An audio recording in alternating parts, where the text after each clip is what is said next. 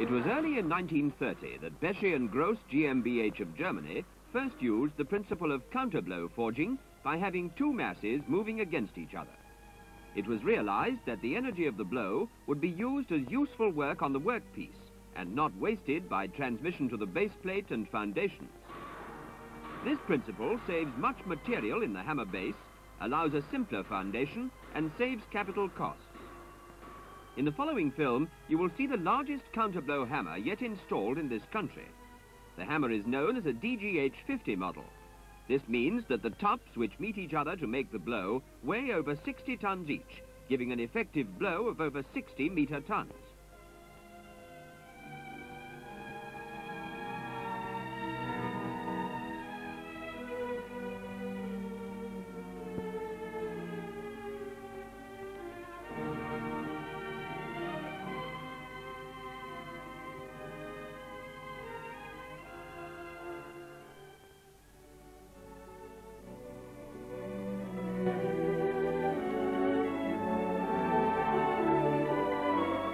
In the works of Fielding and Platt Limited at Gloucester, most of the pieces for this large hammer were machined and sub-assembled. The hammer was designed by Beche and Gross GmbH in Germany, who have licensed Burton Griffiths and Company Limited to manufacture in Great Britain. It was Burton Griffiths and Company Limited who entrusted Fielding and Platt with the machining and building of this hammer for their customer Ambrose Shardlow Limited of Sheffield. On this DGH-50 hammer, the tops are coupled together by hydraulic cylinders and rams, as opposed to steel bands on the smaller types of hammers. Here, the whole base plate assembly is being erected in the Fielding fitting shops, together with the hydraulic cylinders, rams and coupling pipes, prior to final erection at site.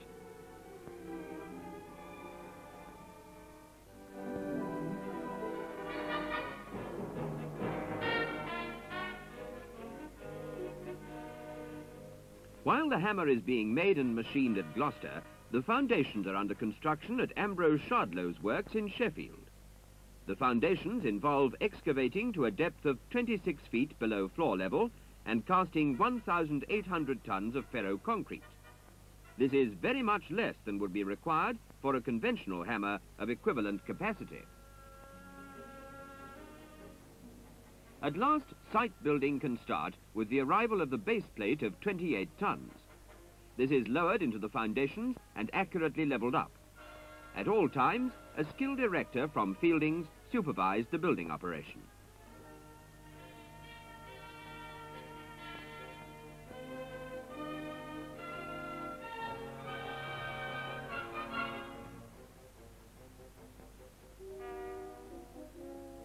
The foundation bolts, each 8 feet long, were then grouted in.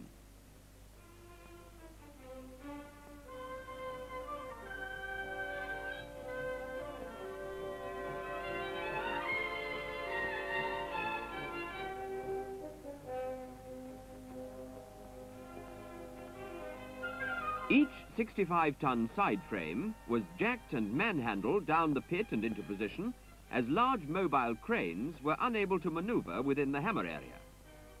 The total weight of the hammer is approximately 340 tons.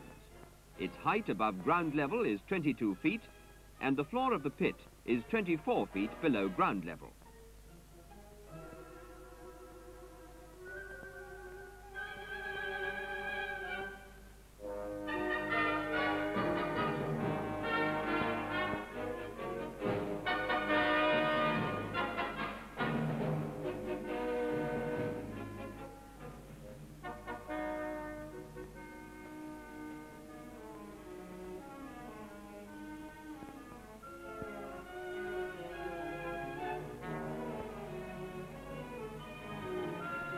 To keep up with the capacity of a hammer of this size, an oil-fired furnace had to be purchased in order to utilize the full potential of such a machine. Also, a special 2-ton diesel-driven manipulator was necessary, as billets can weigh up to 3,500 hundredweight.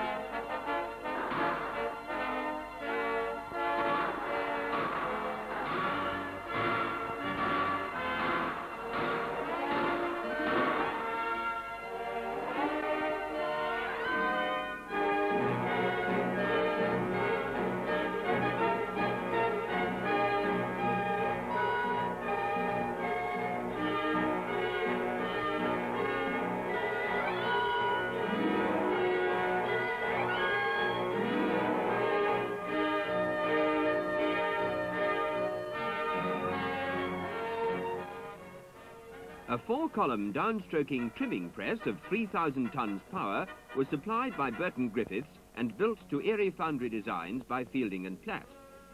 This is used to clip or trim the flash from the die line of the forging. Such is the size of the forging that at times very nearly the full power of 3,000 tons is used to clip away the flash. The press itself is self-contained with a direct-driven high-speed oil pump.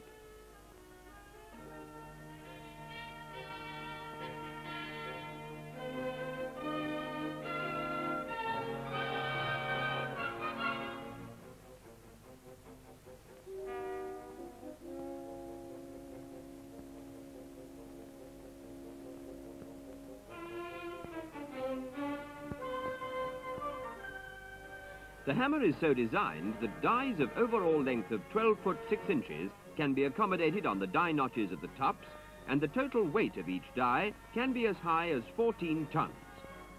In this particular crankshaft, a batch of forgings are first roughed out on roughing dies and then finished on accurate finishing dies.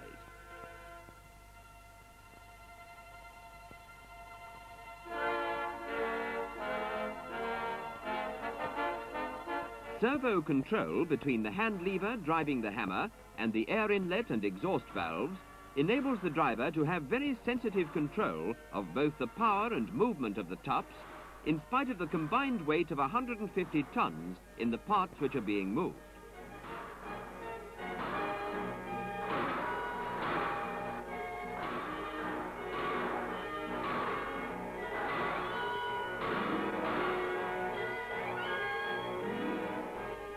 Power for the hammer is supplied by compressed air at 100 pounds per square inch through an inflagrator air heater. This gives 45% compressed air economy. The air consumption under working conditions is 85 cubic feet per blow of hot air at 250 degrees centigrade, compared with 145 cubic feet per blow of air at 160 degrees centigrade. Figures which show clearly the economy of such a hammer using heated air.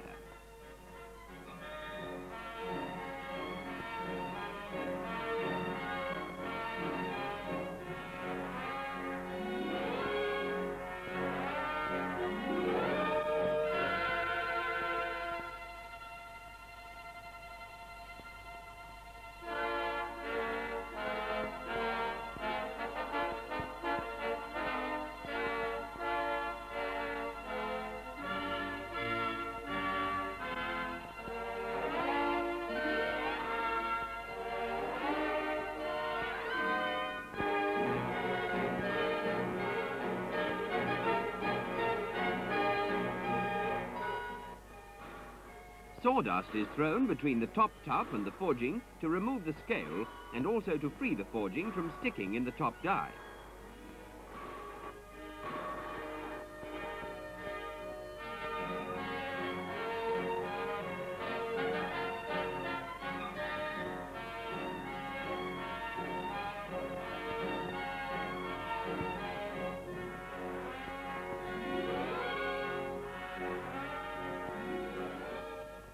Finally, the sawdust is added into the bottom die to clean the underside of the forging of scale before it is removed.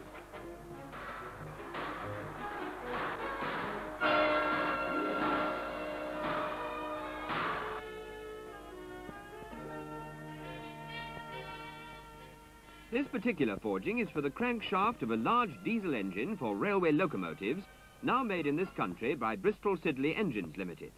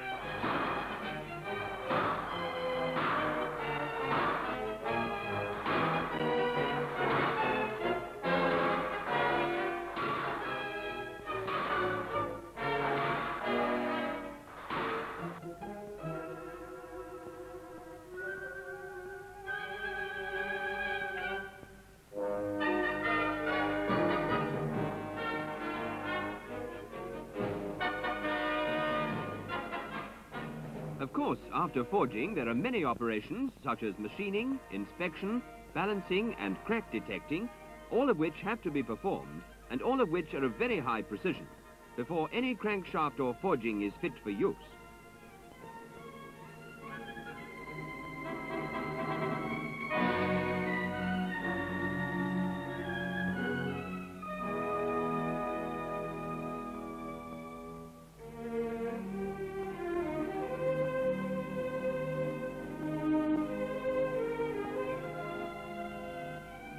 Having now seen this machine at work and its end product, one cannot but admire the foresight of Ambrose Shardlow Limited who ordered it, the German designers who designed it, and the many British engineers who have built this giant of all forging hammers.